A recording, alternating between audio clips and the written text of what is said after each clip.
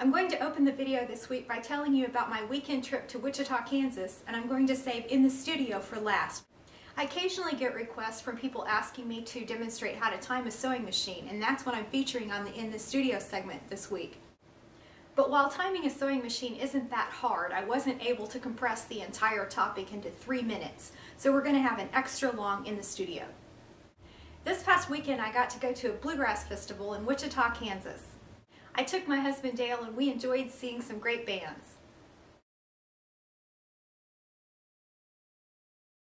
One of the best parts of my weekend was meeting Chris Jones, who's a DJ on Sirius XM radio on the Bluegrass Junction channel. And he's also a songwriter and band leader for the group Chris Jones and the Night Drivers. On Friday night I got to see a band called the Steel Drivers, and I am now a proud owner of a Steel Drivers t-shirt. If you've ever wondered what bluegrass would sound like if it started sneaking out at night and hanging around with the blues and southern rock, then you should totally check out the Steel Drivers. I think you'll like them.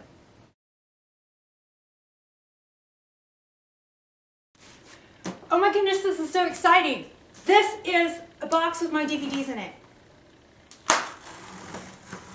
And it just came this morning. I've been waiting for it so I could film this segment and tell you all about my new DVDs.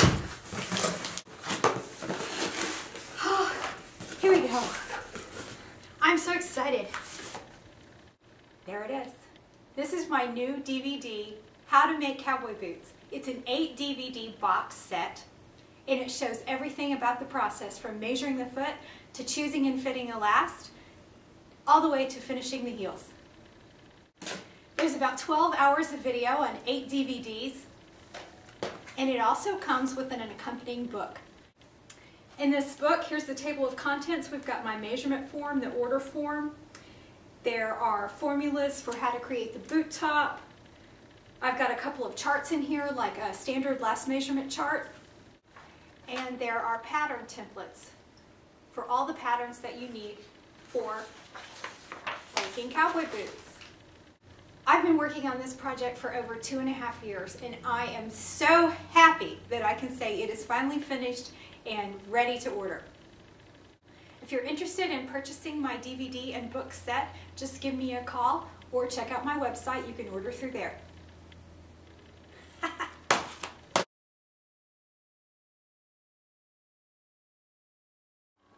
Today I'm going to demonstrate how to time a sewing machine. This machine has been sitting over here for quite a while, all lonely and unused, just because it needed to be timed, and I finally decided to sit down and time it today. The first thing I've done is remove these little screws right here so that I can take out the throat plate underneath the needle. They're not hard to remove, except for the back one is kind of hard to get into sometimes because it's up under the machine. This is one of those annoying machines that you have to remove the belt in order to tip it up. That belt off. Now I can tip it over so I can see the guts. And correct timing for any type of machine like this, a flatbed or a post machine, is bring the needle down all the way to its lowest position and then raise it 3/32 of an inch, and at 3/32 of an inch up, the point of the shuttle should be right in the middle of the needle and 1/16 of an inch above the eye. This is what I'm talking about with the point of the shuttle hook. This is the point right here. There's a curved, sharp thing, and that's what comes around and grabs the thread. And that's what we're timing, is making sure that passes the needle at exactly the right time and position so that it will grab the thread. Really, the hardest part of this entire operation is making sure you raise the needle bar exactly 3/32 of an inch. You can see that I have marks on the needle bar. Those are so handy if they're in the right place. Mine, unfortunately, are in completely the wrong place, so they're doing me no good at all. This is what I do. I lower the needle bar all the way down to its lowest position, to where it's, if it moves any more, it'll be going up. And then on a piece of poster board, I measure a little strip of poster board that's exactly 3/32 of an inch wide. It's easier than trying to get a ruler up under here. And then I can just position that strip of paper that I know is exactly 3/32 of an inch.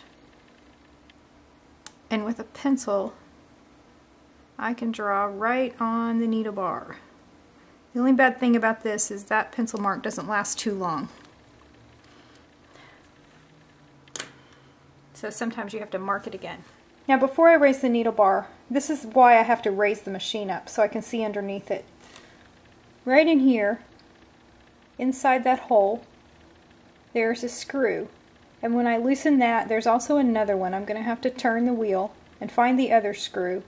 What happens is there's a gear on this bar that connects to a gear right here that goes up and makes this part turn. I have to loosen those screws so I can disconnect those two gears so that this will move freely. Alright, I've loosened the gears down there so that the shuttle moves freely, and I've lowered the needle bar to exactly the right spot. And now I'm just going to position the shuttle hook until it's in exactly the right place, and this is the hard part.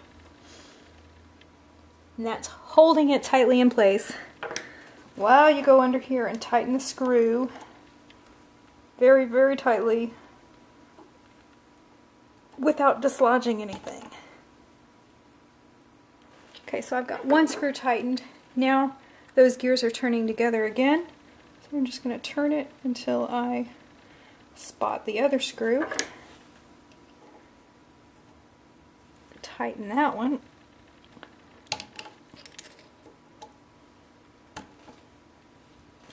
And now if I did everything correctly and didn't let it slip,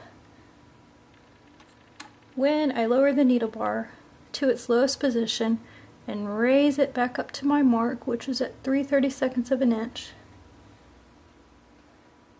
the shuttle hook should be right at the center of the needle.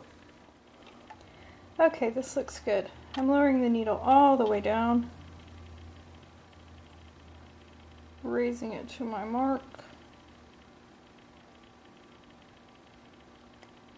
and it appears that the hook of the shuttle is right in the center of the needle where I want it.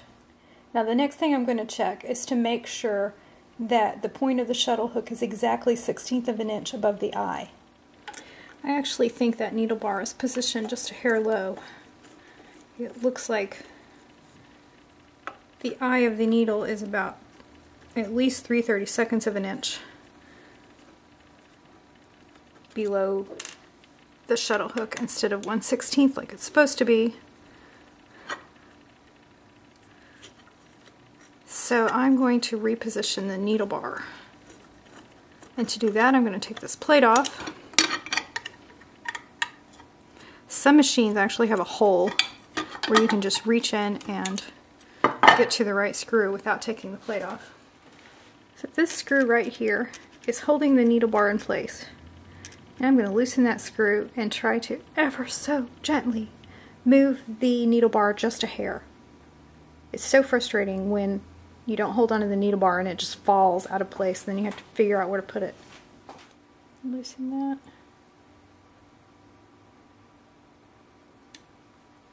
Raise it just a hair.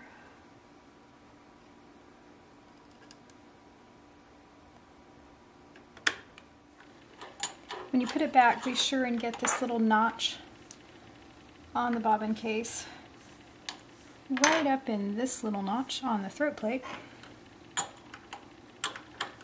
There we go. The really frustrating thing about this is you can't tell anything, whether or not you've done it right. You can't tell until you put the whole machine back together and put the belt back on and start sewing, and then you realize, oh wait, it's still not timed correctly, and so you have to do it again and again and again and again. And when I first started learning to time sewing machines, it usually took me an average of about 10 times to get it right. So don't be discouraged if you don't get it right the first time.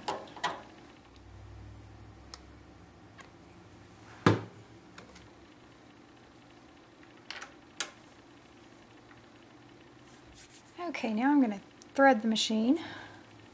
We'll see if it picks up thread. That's always a good sign. Then we'll see if it sews. That's an even better sign. Now let's see if it sews without skipping stitches.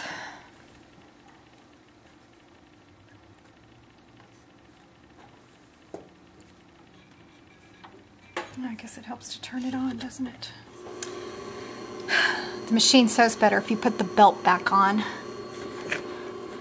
Handy little tip there.